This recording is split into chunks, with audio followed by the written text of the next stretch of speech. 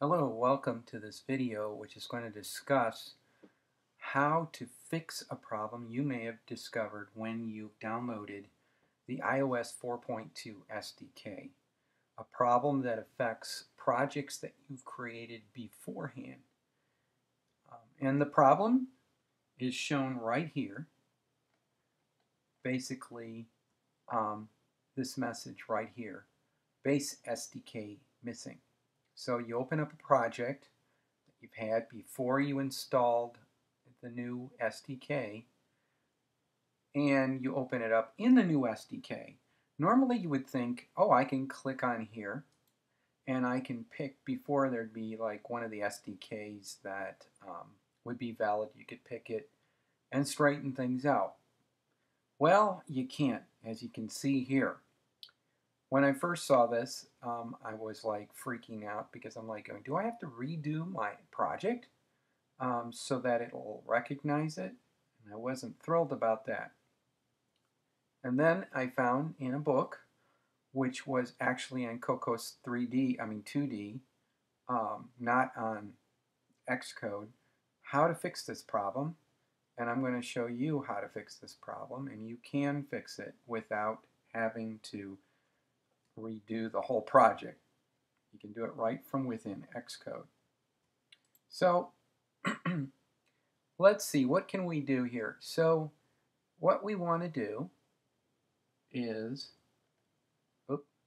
get back to the full screen. You'll notice up here I've got the XCode menu, right? And what you want to do is you want to pick project. And then the third entry from the bottom is edit project settings. I don't know why I have a hard time saying project. Edit project settings. That's this one here, and we're going to click it. And then this window here comes up. And you'll notice here the third line down under architecture, base SDK. Well, base SDK is missing. Now in the previous, this project was developed under iOS 4.0, which we don't even have. So, but the nice thing is we can click here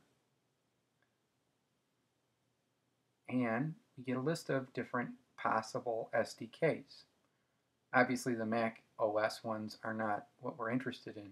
We're interested in iOS. And what do we have here? iOS 4.2. So we just click it. Now you don't have to hit save, it automatically saves. The weird thing is though, I'll close the window here. You'll notice here that the base SDK missing is still there, and the drop-down menu is still the same. So when you change that on that project settings, it doesn't update these. But what you can do is just close it,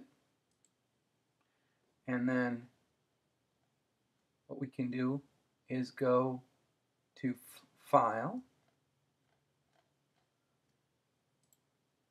for XCode and open recent project. And the latest project will be the one at the top here. I called it Demo of Problem. So you'll notice now that it says Simulator 4.2. We can pick between the device, the simulator, debug, release, etc. So now we have a working project. You'll notice the items here that were in red are no longer in red, and you should be able to do a build. If it built without any errors before you installed the SDK, it should now build again with the new SDK 4.2.